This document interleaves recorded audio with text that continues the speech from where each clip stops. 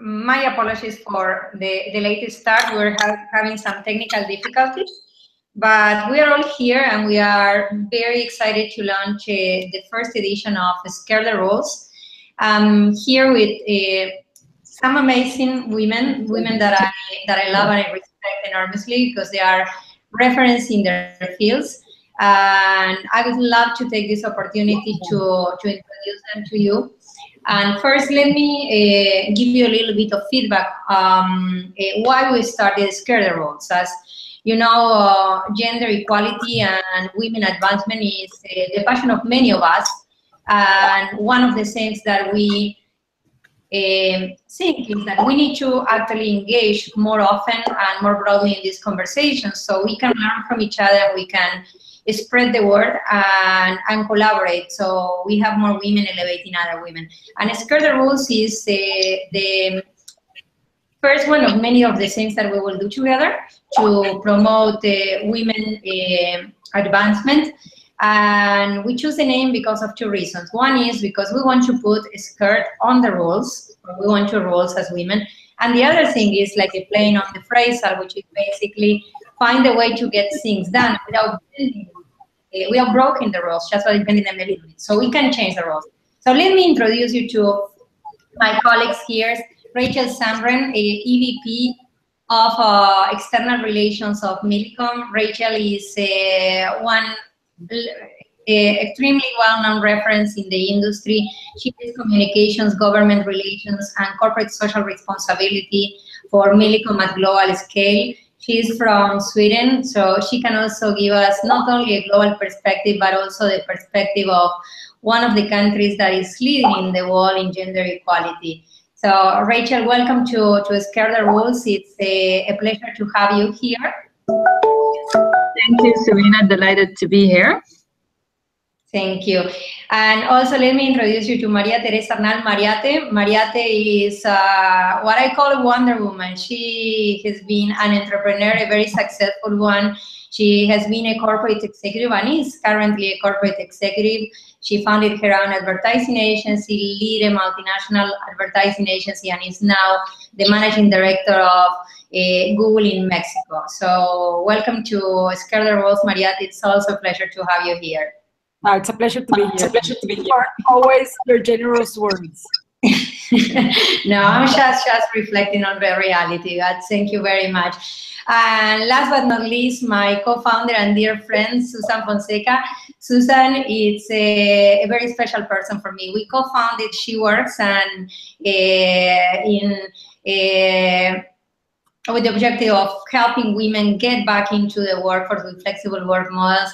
And Susan is also a referent on the field, the founding architect of Singularity University, which is the pillar of innovation in the world. She's also the founder and CEO of Women at the Frontier, an NGO that is focused on providing insights and promoting women that are on the cutting edge of innovation. So very glad to introduce you to Scare the Rules and to our audience, Susan, and thank you for joining us. Gracias, hermana querida. Hello, everyone. And I'm just following in Silvina's very amazing footsteps. So I love you too, Silvina. Well, thank you, ladies. And today we're going to talk about women. We are women, and we hope that we will engage many men in this conversation. Because, as you know, we are half the sky, half the universe, but unfortunately, as rules in the workspace were done where women were not part of the workspace, there is a lot of areas of opportunities for us to get more engaged into the decision-making table and to be part of leading roles at a larger scales, like representing the size of the market that we represent. So I would like to discuss with you first, and please feel free to jump into the conversation on what you think, and let's start with Rachel, are the leadership attributes that are different from men and women. Why women lead different, and what do we have to bring to the table? Thank you, Silvina. I think, well, first of all, we have lots to bring to the table. We have as much to bring to the table as men have. I think that's, that's to me sort of the very basic starting point. I think men and women are different, right? We're different in our personal environments. We're different in our professional environments. And I think that in itself is an attribute, having diversity of mind, especially if you look at a company like Millicom, we're a consumer-focused company. Half our consumers will be women. We need to think like half our consumers do. We need to understand what their wants are. And I think, that mindset is something, I'm not saying that you need women to always bring the women's mindset, but having diversity of mind, having discussion, having each other challenging the way of thinking. I think it's a well-known concept that has nothing to do, or not solely to do with diversity, that the more you have a similar set of individuals in a room, the more groupthink you will get. The more groupthink you get, the more narrow-minded you become, and the less you challenge existing concepts. I think, having women in the room, or having any kind of diversity and sort of inclusion, where you have different mindsets, different backgrounds, whether that's from an economic strata, whether that's religious, whether that is, gender, will only add to the rich tapestry of conversation that you can have. It will only allow for seeing different angles much more. It will allow for a thought process and a discussion process that I genuinely believe will ultimately lead to a more rational and well-balanced decision. So I think, that is just a starting point, taking it from the top of the iceberg. Just having women in the room in any given situation, any decision-making process, is proven by so much research to give room for a much more rational and usually much more successful, ultimately, decision-making process, which will be seen in the results that come out. I mean, the statistics shows it. More women in management positions, more women on the board, usually results in a more profitable company in our sphere. That's a fact. Indeed, and one of the important things is that women make 80% of the buying decisions of the world. So diversity is key. But I would like to move into a related question and ask Mariate, how do you think that women from the leadership viewpoint are adding value to the workspace? Because leadership attributes are usually associated with men's strengths. Like if a woman is aggressive, she is a nasty woman. And whereas if a man is aggressive, he is on point, he is assertive. So how do you think that we can change that? And what are the key attributes that women are bringing into the workspace and men, and how we can work together to make a much more diverse and blended leadership style as a model for the future? So I think you touch on one word that I would want to repeat, that is a blended style. I think that we have been focusing on stereotypes, not necessarily to the best outcome. And I want to go back to Rachel's point on diversity. I think this is more a diversity conversation than really a gender conversation, because I think that the differences, I don't think that we should be putting women and men into just different buckets. I think you have many different women styles and many different men styles. You can certainly generalize certain things, but I think again this should be more as to bringing different perspectives into a group enriches that group.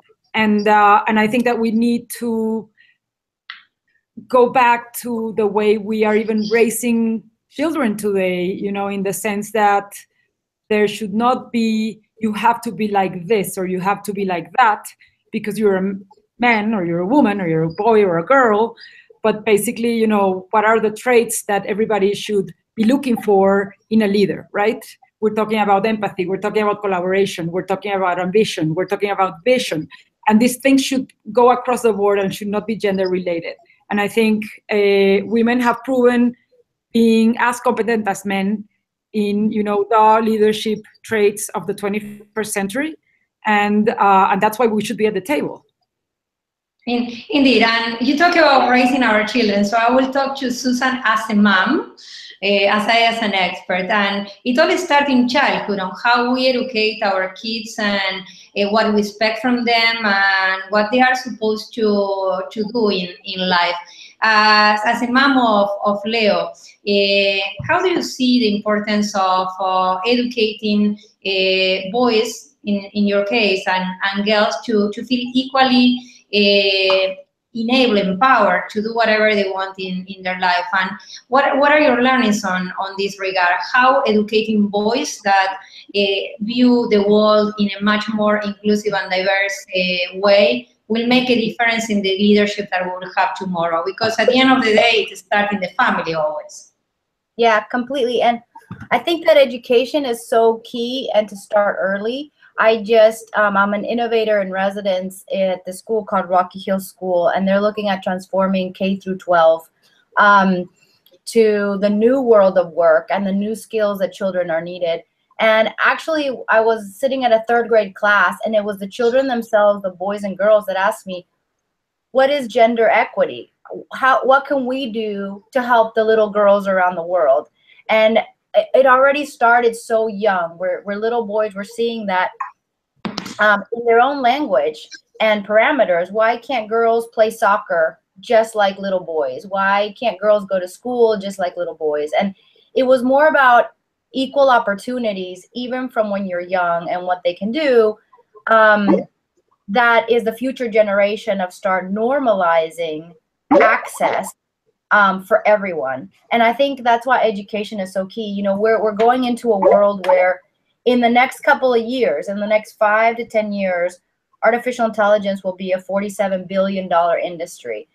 Virtual reality, augmented reality, a $75 billion industry. And these are technologies that are the sea of change. And we need women also in these conversations. And right now, like in the US, only 8% of patent holders have a woman as the primary lead in the patent. So there's so much room to grow and opportunities for women to be part of the conversation. And I think education and shared information is so critical to get more women that opportunity to be at the decision-making tables. And it does start really early. We don't have to wait until later. We need to approach it all at once. Yes, it's a very important point. I read very recently an article that reports on studies done in the US that little boys and little girls seems that they are equally prepared up until the age of 6 to do anything they want in their life, including computer science. But starting at 6 years old, the girls feel that they are not so good in math, that they cannot be as good as the boys. So education is a key element. I would like to learn a little bit more later on the conversation, what you are doing with Singularity and why Singularity is driving the education on disruptive technologies, exponential technologies, and how it can change the rules of the game.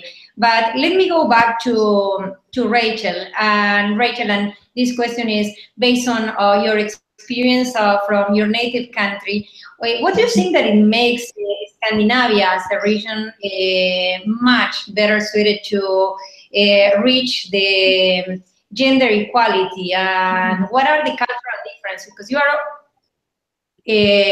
connected with the world. So you see Latin America, macho culture, and the US, not also a very matriarchal culture.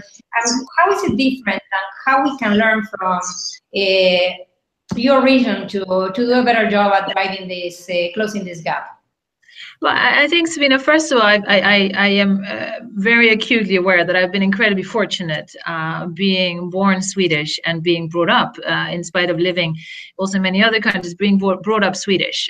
You know, the conversation about gender diversity and equality actually really has never really been a conversation in my life till at a much later age, because it was always a given that you were equal. And that is sort of something that I am very lucky to have had with me from my upbringing, and that perhaps also I realize at times when in discussions like this, or even in our workplace here, means that I don't, I don't feel offended about the conversation, nor do I feel sensitive about it versus the men. And it's easier, therefore, to actually have a more transparent conversation. So I think that is one thing that certainly has come with me. But I think also what we need to realize is we talk a lot about Scandinavia as a great example. This didn't happen overnight. So if we want to follow or try and replicate the Scandinavian model, for lack of better description, we need to be patient because it's not a change that happened overnight. And it's something that actually goes back almost 40, 50 years in terms of societal changes. And I think there are many, many ingredients to the Scandinavian model. It's not only legislation. It's not only a mindset. It's actually a combination of factors, social factors, as well as legislative factors, as well as norm and transparency. And to give a little bit more detail on that, Sweden already in the 70s had various legislation come in that did basic things on paper, like separation of income tax for wife and husband. That meant that the wife's income wouldn't go, to the husband necessarily. So already they're creating a level of independence. Development of public childcare, incredibly important. So if you combine the taxation, high taxation rates, which is something that we accepted to have in order to have access to childcare, which would allow women to participate in a whole different way in the job market, because they could actually be out there and know that their children were taken care of. Then, of course, introduction of gender-neutral parental leave, so that it would be up to the parents to split the parental leave between them. And it's non-transferable. It's not like the man can say, you know what, I'm not going to take it. Here you go. I give my month or 2 months or 3 months to you, and you take it instead. No, that doesn't work. So that type of legislation started coming in already in the 70s.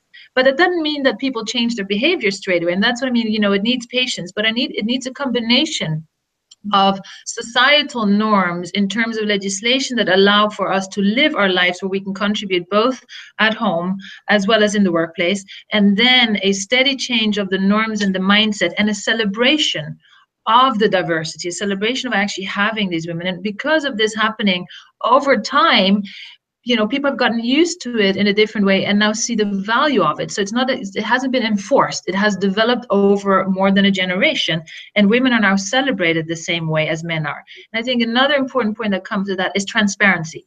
The societies are incredibly transparent with everything that has to do with individual ownership anyway. So I could go online now and get the income tax form of any individual if I wanted to. Billionaire down to the lowest level. So everything is transparent, which means there's no hiding. For example, if you look at the difference in pay between men and women, there's no hiding in showing numbers of more women in certain positions than you actually have. So it's also a transparent society, and that is not driven by gender rules. That is driven by, the society itself across every factor. And I think all of these issues combined means that there is a spotlight on it, a positive spotlight on it. There are societal norms that have been created over years because of basic legislation, which was set up to begin with to actually contribute more to the economy.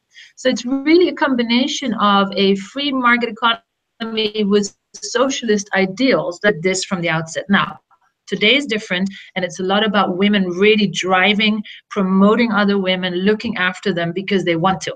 But that has only been able to come into force by virtue of the society itself having been structured differently from the outset.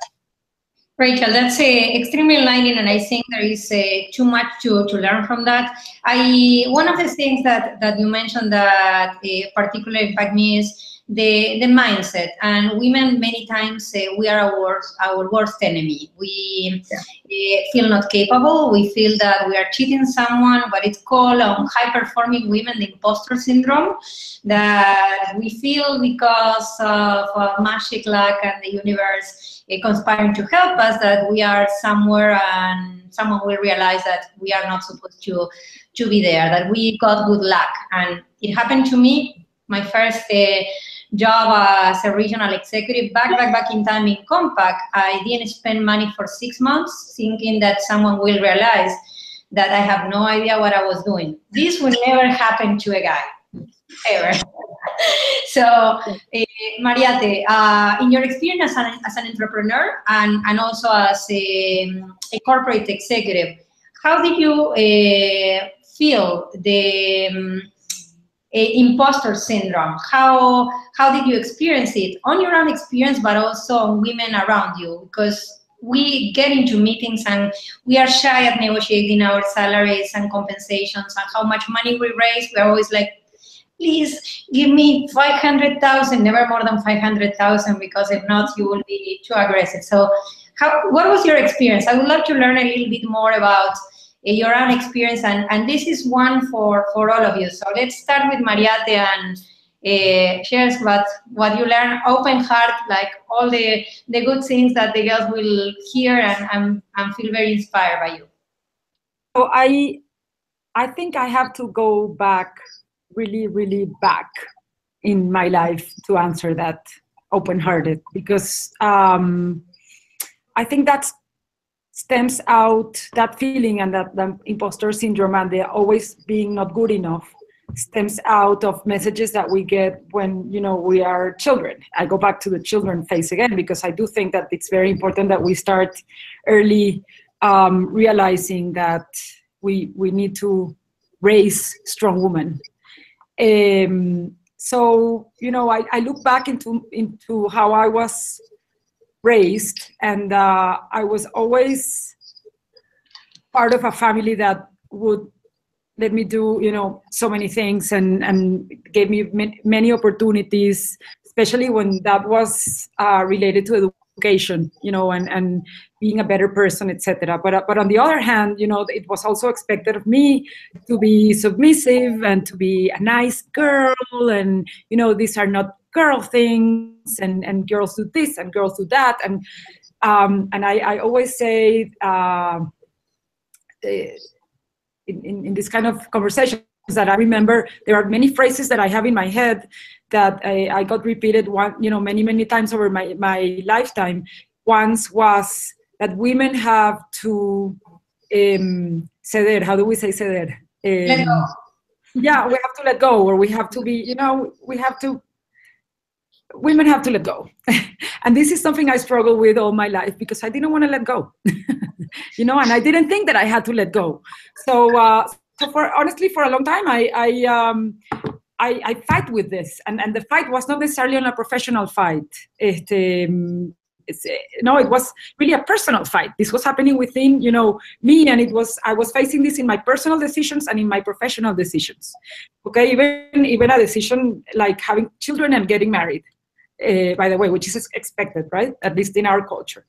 And I think that it took me a lot of internal work through, you know, help of coaches and therapists and, you know, professional people that really helped me get to a point where I finally understood that I had to stop. I had to stop trying to fill the expectations of anyone else, and the expectations that I thought were set for me. And I had to define who I was, what I wanted to do in my life, you know, and what I wanted to be. And once I reached that level of awareness and understanding of exactly what is it that I want, all the other conversations were much more easier, you know. And I could have a conversation about salary, raising salary, or, you know, a hard negotiation, or go into a project with much more confidence on, you know, really who I am and what am I capable of doing, despite whatever is out there. And but it took me a long time. This was, you know, years of dealing with my own insecurities and things that I had been hearing and repeating myself for a long time. And I think that when I talk to women and I hear about their experiences, this seems to be a common theme, where, you know, there's a divide between what you want and what is expected. And then, you know, it takes a long time for us to level that and then understand that we can really be and do whatever we want.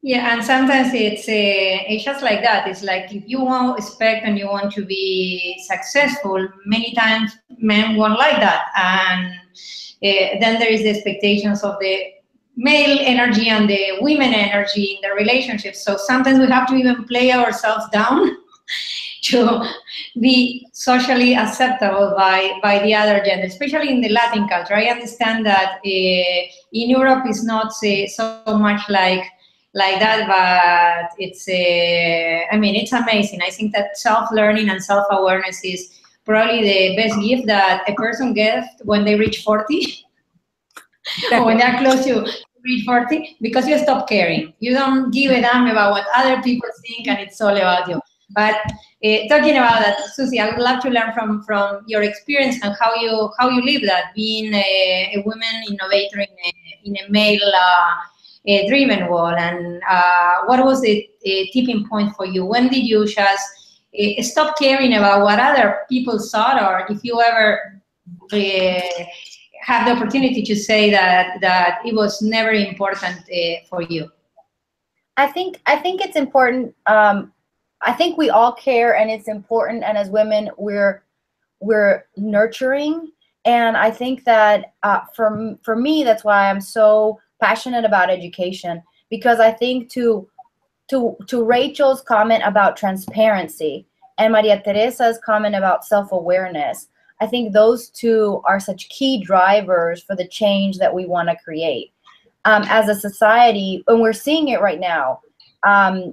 A demand and expectation from our communities to have more transparency about salaries across businesses, transparency about how dealings are done. And we actually want, and there's research that's coming out about the benefits of creating more competition, more workforce loyalty, better workplace relationships, and an opportunity for the client, consumer, stakeholder to start seeing an organization not as a faceless entity, but as a personal organization when you have transparency. So for me, transparency helps so much this entire conversation of gender equity. And then self-awareness, what we're trying to do both with Singularity University and now with Rocky Hill School and in education in general, is start early by helping boys and girls start to identify what are their personal and unique strengths, what are the talents that they really bring to the forefront, help them better understand how to maximize those skills, connect those skills to their passions. And so a lot of education also has to allow room for continued curiosity, exploration, discovery. And as teachers and mentors, we have to open the door to allow them to do that, because that's how you'll discover not just your passion, but where your passion and your skills meets an industry demand, so that you can create something good and use your talents for something good in the world. And I think that that's why having a better understanding of your own values and allowing those to carry you forward. For me, it's been, I like kindness. I like kindness and respect throughout my personal life. I like seeing it in my professional life. I don't, and I can't be somebody I'm not. And in business, even when I've tried to be this more, when they've tried to coach you to be more effective, be more direct, and they're all good counseling that they've been trying to give me. But at the end of the day, I honestly just default to myself, which is, how can we have these conversations about money, about salary, about leadership, about models of work in a very kind, gentle, honest, and genuine way. And I think that all goes back to what Maria Teresa was saying, is if we can early on in our life start better understanding who we are. I'm part of also an organización, Flor, de Andrea from Argentina, that you're familiar with, Silvina, and she's just a wonderful woman. And her organization looks at how to bring more women into the C-suite and into the boardrooms. And we had a really wonderful discussion earlier this year in one of our workshops about these women at the C-level, about who they are separate from their company. What's their personal brand? And so I think sometimes as women, because of all cultural norms, because of how we're brought up, and we feel so responsible for everyone and so nurturing, it takes us a long time to get to a point in our life where we give ourselves permission to start looking at who are we, just us, just as a woman, not our company title and not all the social titles, but what are our internal values? So I think that's why, and again, I go back to education. If we can start early, helping our boys and girls, whether it's with Strength Finder, Myers-Briggs, mentorship, early on helping them find their own best version, and realize that those versions of yourself change through the journey of your life. Sometimes you maximize on your communication skills, sometimes you maximize on your positivity skills, whatever they are.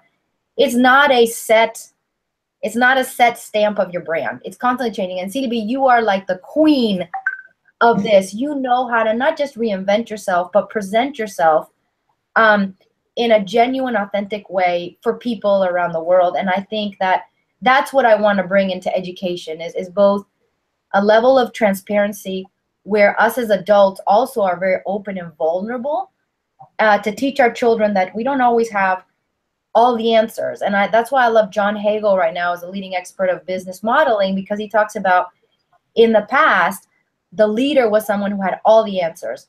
But in the future, a leader is someone who has all the best questions.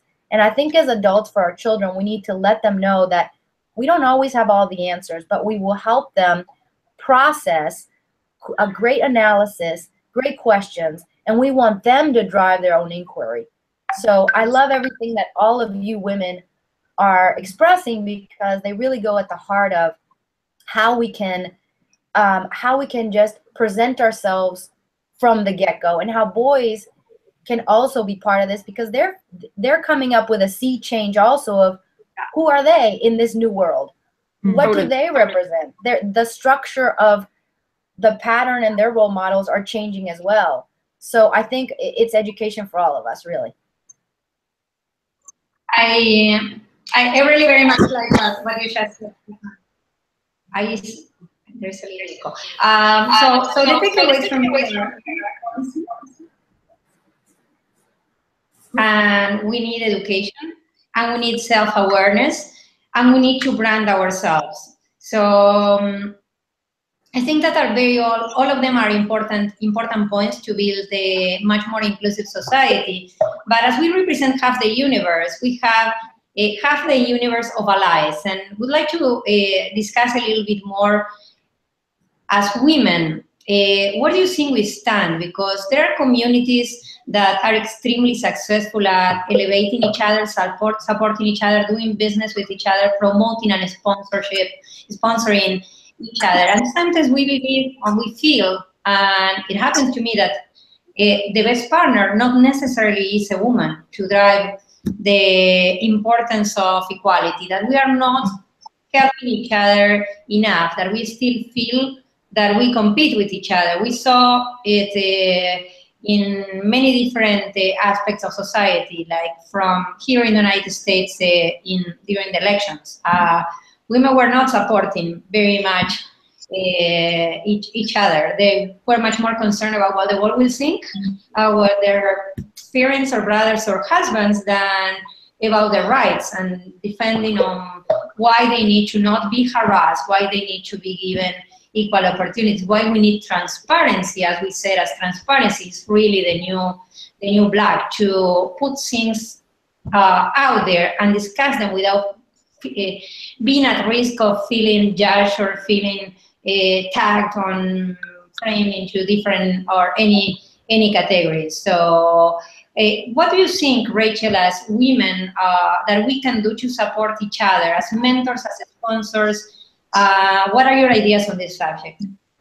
I think, Silvina, I think that question actually has an answer that goes back also to what we just heard, the previous question, because, and I want to just start touching on that, you know, to add to what has been said. We all, as women, will have moments where we think, I'm not good enough for this. I shouldn't be here, like you said. I've had that. Everyone has those. The reality is that we are indeed creating that moment for ourselves because we're trying to be too perfect, right? And I think that is where we have to accept we're all in the jobs or in the ventures or the ideas that we're in because we got there for good reasons, right? So at that point, we have to draw the line and say, we're already there. So don't question it. You're already there. You're questioning something that's a given for all the men around you. And I think that is really, really important because if we could allow ourselves to accept that we're there for the good reasons and we can give so much more, we would hopefully also be feeling less insecure and less competitive towards other women. Because I think these two things are tied, because the higher up you get, the more senior women you have, or sorry, the higher up you get, the more of the senior women are pretty lonely. Right? That's the reality, because they're often one or maybe two out of many. And I think that is where this syndrome kicks in, where they are fearing that because we do not genuinely deep down believe that we deserve to be there, we're afraid that some other women will be picked next and they will knock us off the tree. So these two things are linked. We have to accept that we're all where we're at because we're good at what we do. That's how we get there, because we didn't fool anyone. Men are stupid sometimes. They don't get, it's not like we would have been fooling them on the things that they really focus on, right? That's the one thing that we can't say. So that is where we have to accept we're there for a reason, and there can be more of us. It is not about competition, right? And I think a very important way of taking it to answer your question specifically, a lot of women feel that they need to be mentored and helped, and I think actually there's a point to say we're having too much mentorship but not enough sponsorship. And those are two different things. Of course, we should mentor and help each other, etc. But sponsorship is really what can drive women in their careers and really can bring them up. And the sponsorship is irrelevant if that's from a woman or from a man. If you find a sponsor, if you have someone who believes in you, it could be your boss, it could be someone that you work with a lot, they can change your career. And that is not based on their gender. So that is more based on you showing them that you perform. Now, as women, we need to be better at sponsoring other women. That is where we can make a difference. And actually a very current example in hand, we yesterday had the whole executive committee of Millicom offsite doing a talent mapping review. Because we've done an exercise of all our leaders to map the talent. And, you would be amazed probably thinking of us as a very Latin focused, primarily telco, that it would be mainly men that we're discussing. No, we're discussing lots of women, and there are tons of talented women out there, and that we all want to sponsor. I, of course, have a role in saying, especially when I can spot talented women, and I will. And I think it's a question of just pushing the guys to look for that sponsorship mechanism rather than mentoring them into to feeling good about their jobs. Thank you, Rachel. And we have many questions coming in from the public and only 5 minutes to answer them. So I suggest that we can answer them very, very quickly. Each one of us, if you feel very strong about the question that you would like to take on, please let us know. But one of the questions that I will start with from the public is, what we are doing specifically to promote and to support women. I will take that. I'm trying to work to create a flexible work environment where women don't need to choose between personal life and work, just by working flexibly and remotely. But I would like to pass on to Mariate to follow me on this answer as well. Very quickly, then Susan and Rachel, and then move on to the other ones. So what are we doing to support women? I guess at Google, we have a very strong stance on this. We have the Women at Group, which is an employee-led initiative within the company that looks at how to promote women within the company, how to better give women, the skills that they lack to advance in their career, but that also look at the ecosystem, because we are very focused on the ecosystem and, not only building on the women that work at Google, but making sure that we work on women outside of Google in companies that are related to the ecosystem technology-wise, and as well into the girls. Girls are a very strong focus for us everywhere else, and we work with many organizations that basically whose mission is to foster technology knowledge, within girls, coding, programming, etc. With the flexibility thing, I think that's, again, it goes back to diversity. I think that's something that also I hear it here within the company. It's not only women that want to have flex time; it's also men who want to have flex time. And I'm very happy that I hear that, because I think that Susan touched on a point that we should not just let it go like that, which is, what's the role of men now? You know, that's something that we really need to review and make sure that we give men the tools that they need to cope in a diverse and gender neutral world. So anyway, your platform preaches that, and that's why I'm a fan of what you do.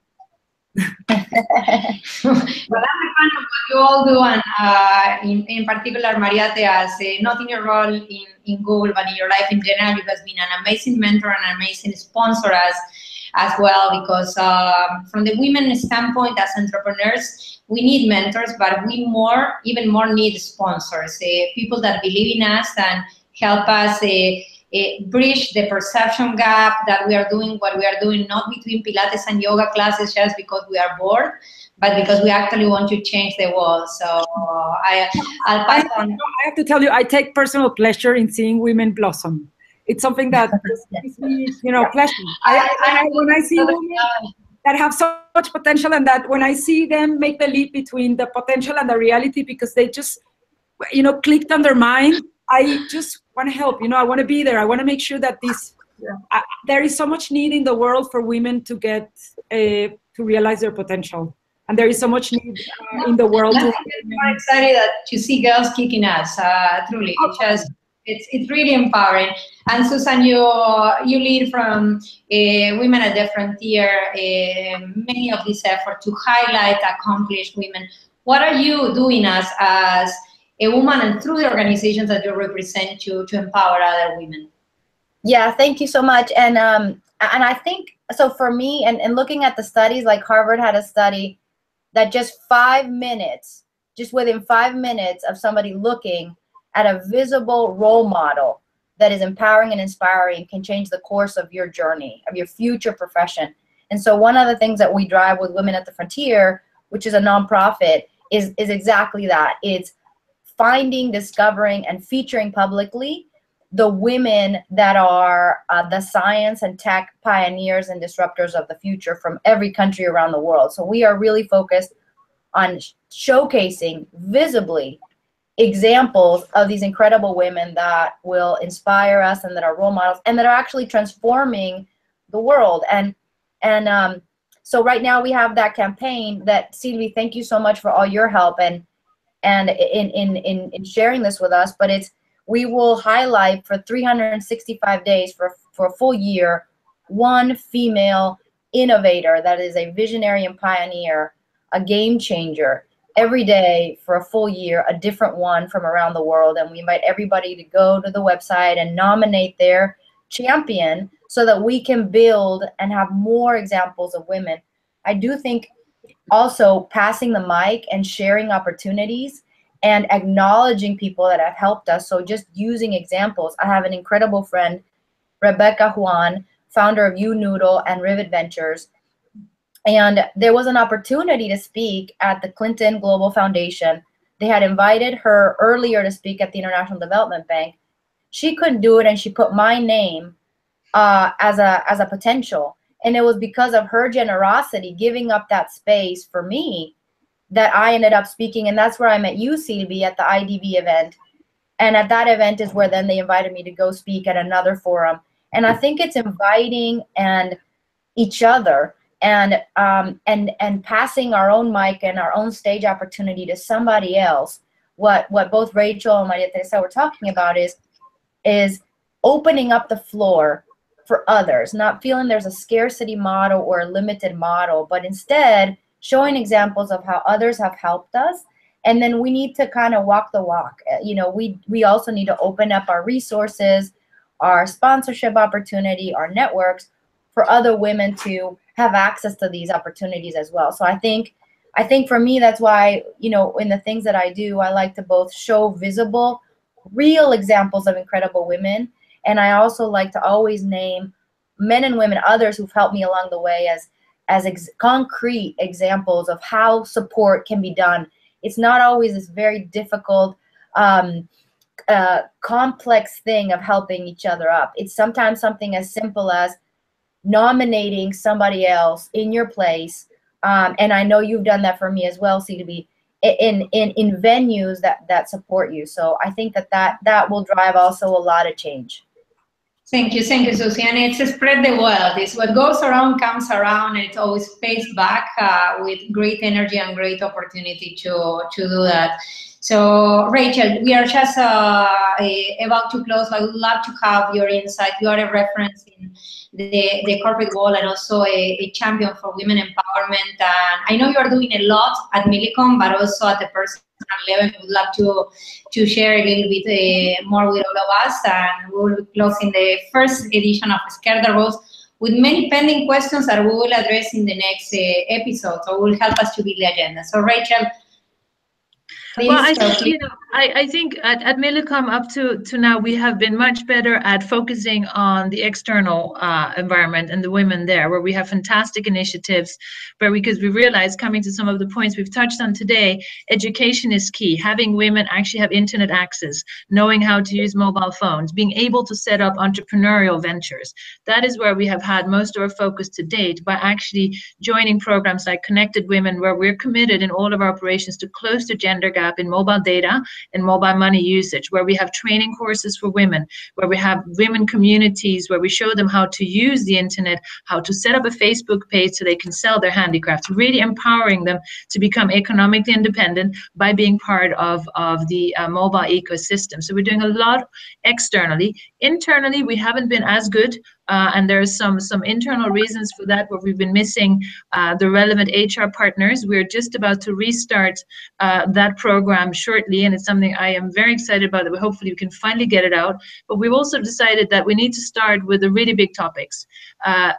Gender bias, training on that point is something we've started rolling out to actually get people just to open up their mind to think about these issues. Are we actually biased? Do people actually understand what this problem is about, down to the very deep roots of it? That is one side of it.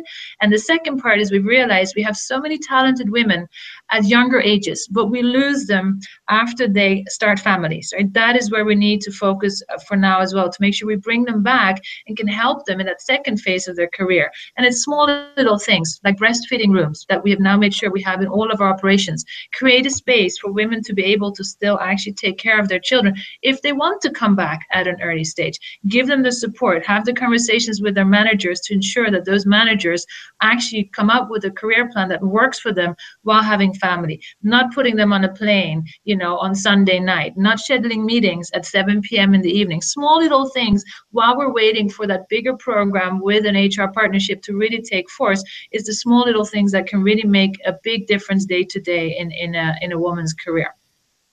Well, ladies, I can say that today more than ever, I can feel that empowered women empower women. So I'll close for now. I'm very grateful for the opportunity and the pleasure and the luxury of sharing this first edition of Scared the Rose with you. It was very insightful. We will share some of the key insights and the wisdom that you share very generously with all of us in social media. And once again, thank you very, very much. I'm touched. I'm profoundly happy with this initiative, and even more with counting with you as partners on this Millicom goal, Women at the Frontier. Also, special thanks for the team that put this together, Felipe, Maricruz, Jessica, and the amazing partners that help us spread the word and share this with many, many of you. And more to come, open to ideas and open to more questions that we will be answering in the next episode. Thank you very much. Thank you, ladies. It has been an honor and a pleasure to share with you. Thank you. Have a great weekend. Bye. Bye.